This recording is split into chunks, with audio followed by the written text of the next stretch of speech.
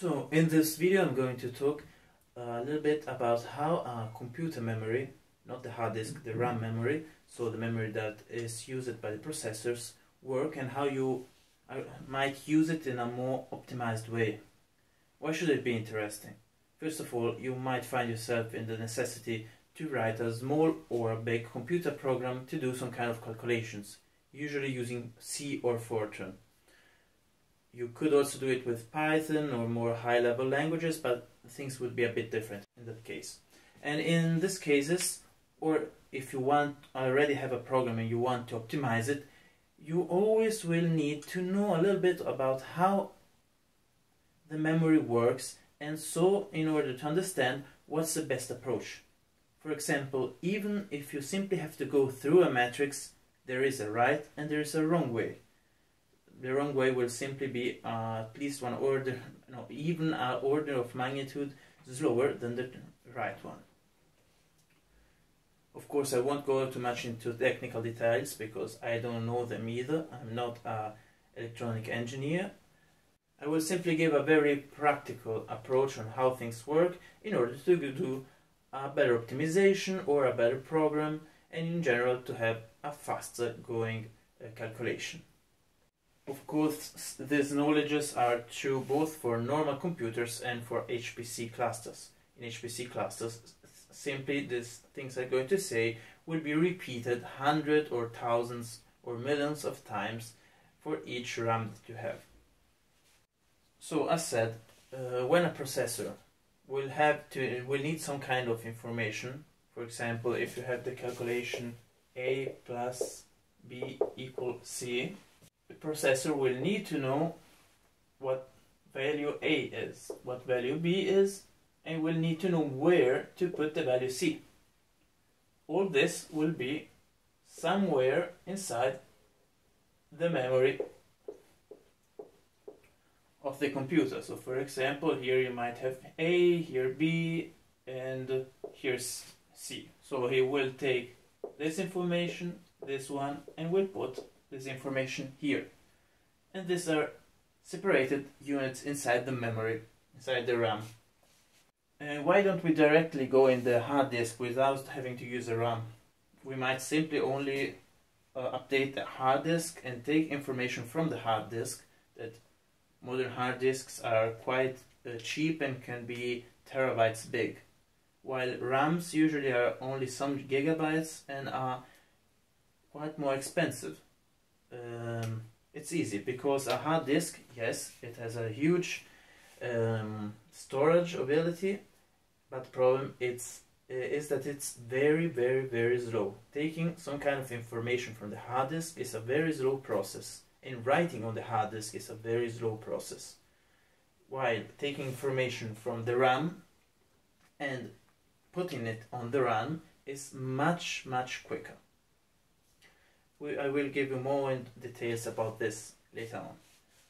At first, let's consider the fact that we could consider the RAM as a linear vector that goes on forever, or as a matrix. It's not really important.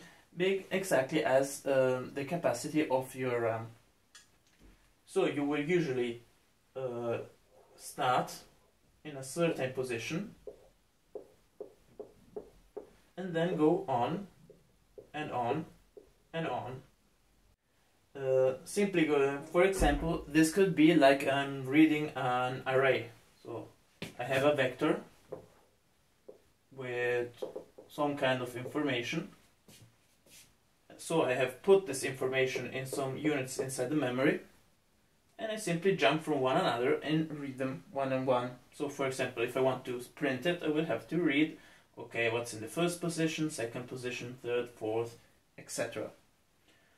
And yes, if you have a vector in C or Fortran, the computer will put the whole vector in an adjacent way. So the information will be one behind the other and one near the other. You will never have something sparse where you will have to jump up and down and up again.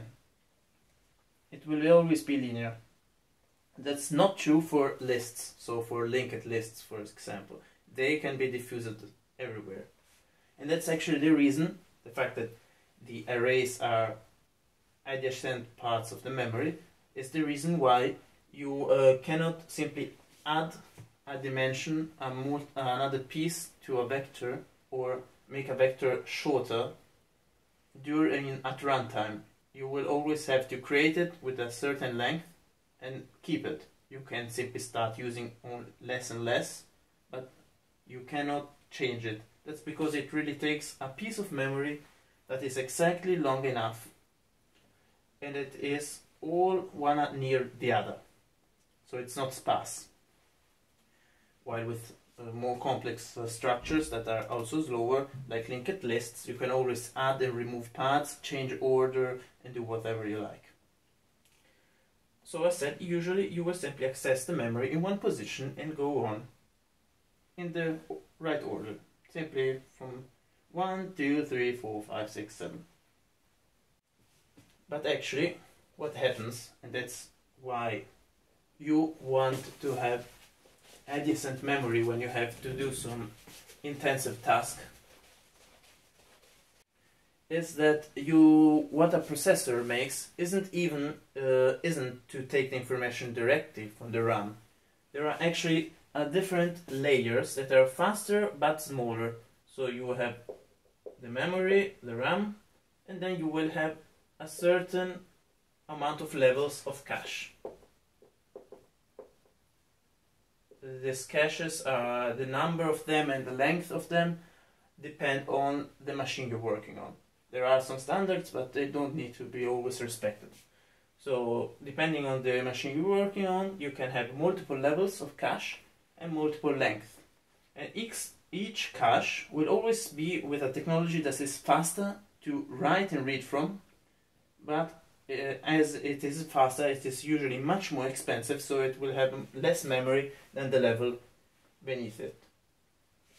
So what does the computer do to use to have a most efficient as possible way of taking things from memory and putting it inside memory?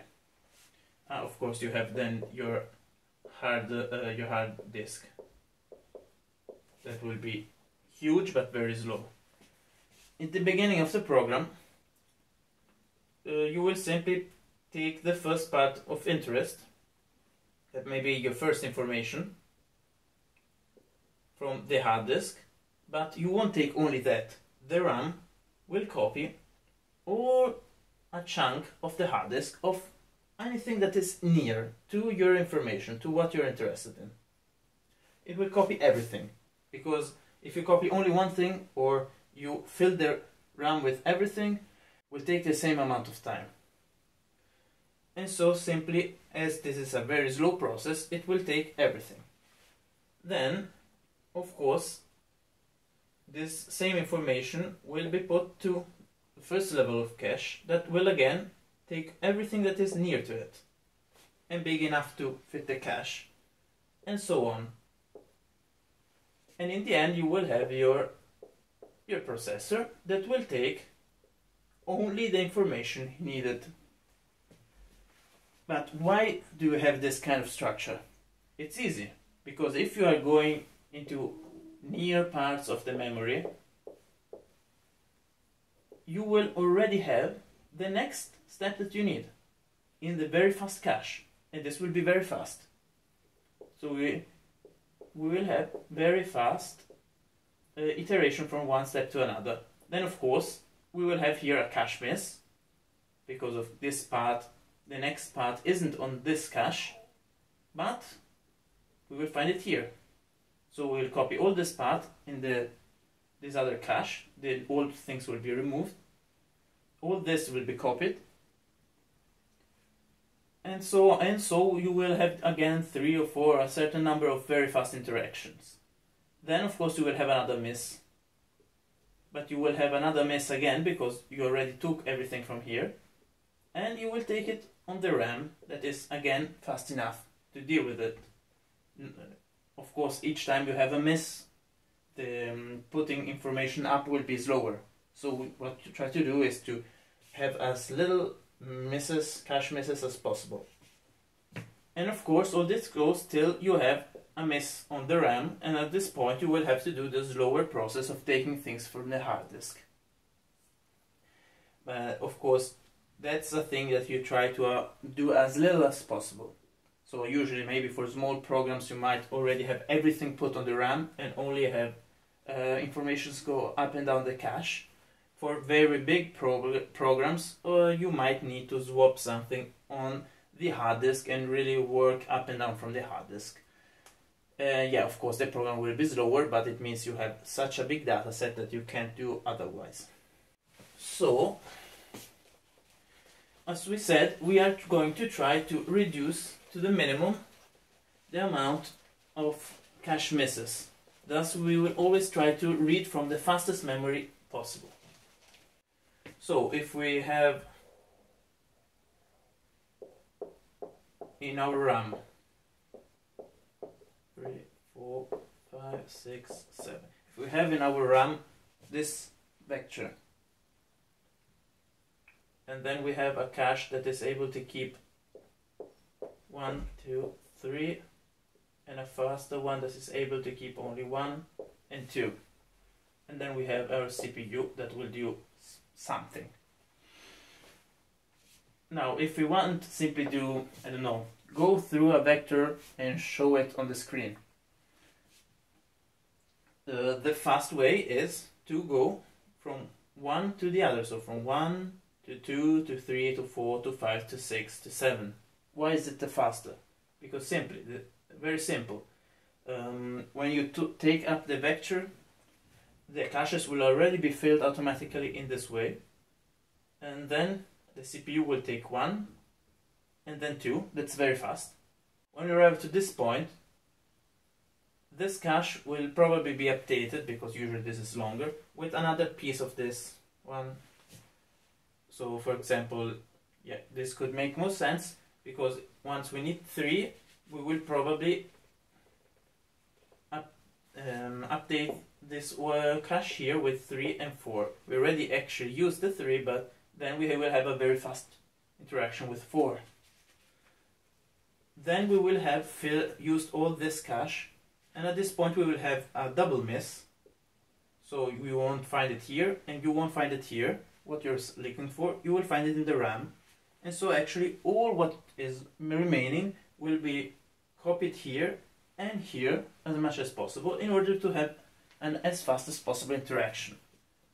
So as little as possible misses. What happens if you do it in the wrong order? So you don't do it from 1 to 7 or from 7 to 1, but you want to jump 1 to 5, 5 to 2, 2 to 7. In this case you will always have a miss. So you will always have to fetch information from this RAM directly. And this will mean having a much slower iteration through the vector. For big vectors it could be an order of magnitude of difference in the speed. So now you're saying, okay, I know I don't have to jump through vectors if it's not strictly necessary. But, so, okay, it's not difficult.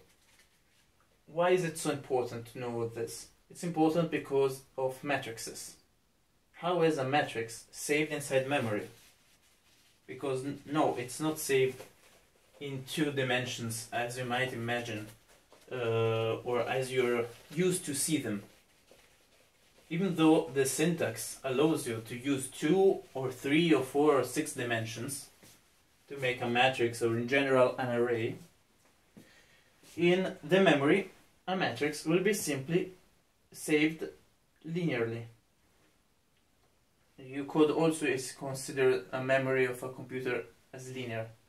So if I have this matrix 1, 2, 3, 4, 5, 6, how will it be saved? So how could I reduce to the minimum the cache misses? So should I read it through lines, so first line, second line, or columns, first column, second column? So in each algorithm I have to do, will I have to try to go more through lines or more through columns? It depends, because C saves a matrix through columns, through lines. So actually what you will have in C is in reality a vector that is 1, 2, 3, 4, 5, 6. That's what you will find inside the memory if you're using a C program. In fact, with C, where you have pointers and you're freer to go through the memory than in Fortran, you can actually go through a matrix as it was a vector. You don't even have to use the 2D notation if you don't want to. You can use simply a 1D dimension. So 0 in C you start with 0, so 0, 1, 2, 3. So if you call this V, V3, so this position gives you 4, even though it was a matrix in the beginning. But you could also say, of course, 1, 2, V1, 2. They're both the same thing. That's how it's saved. But in the other side, in Fortran, you have it by columns. So that's something to remember. You have it by columns. So this will be saved as 1, 4, 2, 5, 3, 6. Usually many programming languages are more similar to C. Fortran is quite it's quite a thing on its own, and it's probably because it is older than C, and it has been done exactly for scientific and mathematical calculations. So it's been done in the way as a mathematician would think about a vector. Usually mathematics consider a vector as a column and not as a line. While C has been created to write the Unix operative system, or maybe a more older version of it, and so there was no reason to do it like a mathematician would do it, but you're simply interested in going through the memory. You consider memory linear, so you go through lines. Of course, it's equivalent, but you must remember it. If you go in the wrong order, you will go incredibly slower, even for a very simple and easy program. So in this case, Fortran doesn't allow you to do this kind of little tricks, because it's a little bit higher level than C on certain things. But actually what you will see in memory is this. That's tricky when you have Fortran and C functions in the same program. You must always pay attention in what you're giving here and there, otherwise you could start working with the transposed matrices. Must pay attention to it. I hope you enjoyed the video. All the sources and the materials I used to do it are written in the description below. And here is some more content for you. But wait, don't click on it yet. First, remember to leave a feedback in the comments section to let me know what you think about it. Like, subscribe, follow me on social media, links in the description. And if you would like to support the channel, consider to donate on Patreon. Again, link in the description below. See you next time. I'm Maurice Karnbrook for the Computational Chemist.